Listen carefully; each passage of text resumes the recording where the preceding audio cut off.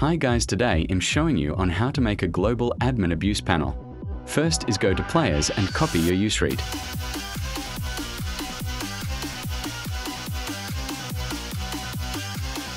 Now go to Server Script Service and paste in the script in the description.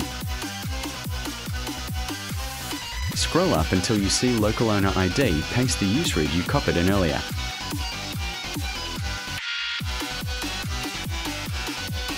Now go to Start a GUI, add a screen GUI and paste in the local script in the description. Scroll up again until you see Local Owner ID and paste the use read you copied earlier.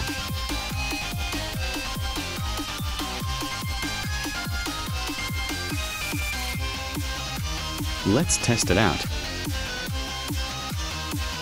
I added smooth animation and some events that was not global before and made them actually global.